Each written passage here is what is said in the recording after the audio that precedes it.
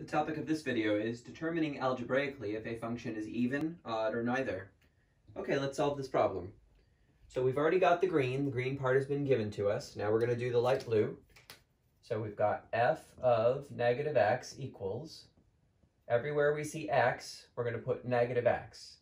And if the x that we're replacing has an exponent or a multiplier, then we're going to put it in parentheses. So we'll have 7 parenthesis negative x close parenthesis to the fourth minus 8 parenthesis negative x close parenthesis to the second.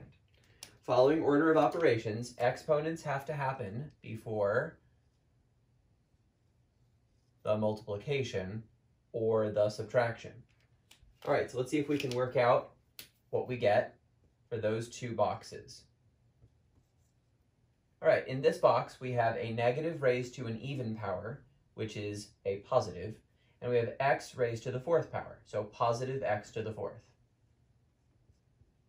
In this box, we have a negative raised to a even power, which is a positive, and x raised to the second power, which is x squared, positive x squared.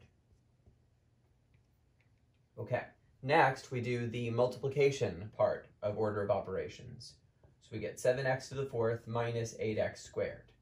And then finally we do the subtraction. But these are unlike terms that cannot be combined, so this represents our final answer for finding f of negative x. Okay, we are ready to make our comparison. So, is the green equal to the light blue? Is f of x, which is given in the problem, equal to f of negative x, which we just solved? Well, the answer is yes, these are the same. And so that makes this an even function.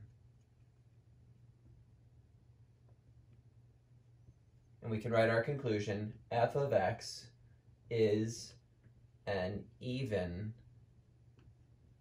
function.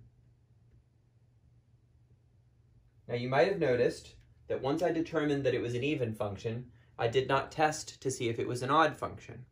And you might arrive at the conclusion that if something is even, it cannot be odd, and if something is odd, it cannot be even. It turns out there is exactly one function that is both even and odd, and it is the function whose points consist exclusively of points that sit directly on top of the x-axis. For example, f of x equals 0. Y equals 0 is the equation of the x-axis.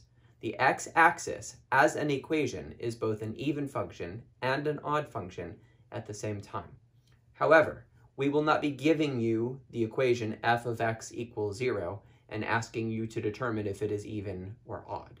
And for that reason, once you determine that something is even, you can stop. You do not have to then check to see if it is odd.